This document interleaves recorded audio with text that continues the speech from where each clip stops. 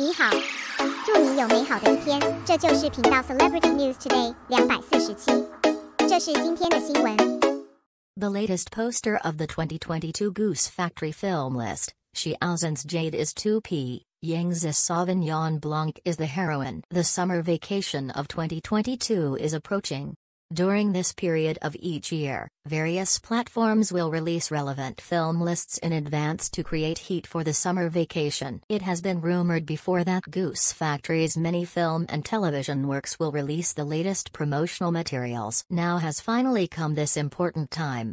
According to official news, dozens of TV dramas have successively released the latest posters, which are dizzying. Judging from the current situation, Xiao Zhan has two works. One, The Sea in the Dream, sitting on the bike and laughing with everyone and going forward, looks very textured. Another, Yugu Yao, is highly anticipated. As a fairy tale script, it is normal to have exaggerated costumes. It's just that this time the P illustrator should buckle the chicken legs, because the hem of the whole character picture is too exaggerated. Even Renmin's hair looks fake. P is too much. Yang's Sauvignon Blanc is under intense filming in Hengdian. There were rumors before that Yang Zi and several boys were the protagonists. I didn't expect that this time the official only released Yang Zi's poster emphasizes the importance of her heroine. In addition, the Ali Jerba's prosecution elite has just been officially announced. This time there is also the latest material release. From the current point of view, the shape has aroused everyone's expectations. As a mission drama, the final result depends on whether the plot can hold up. The lurker starring Huang Xiaoming and Zhang Xin is very attractive at first glance. It's just that the appeal of the two is limited.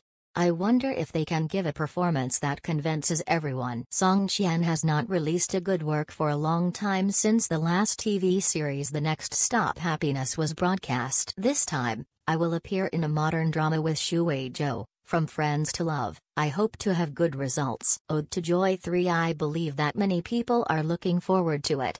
This time the lineup is changed. Zhang Sheng, Yang Keiyu, Zhang Jianing, Zhang Huiwen and Li Hofei starring. Are you looking forward to it? Luo Yongxi's Light Chaser also released the latest poster, embracing Wu Qian in the light, another love story.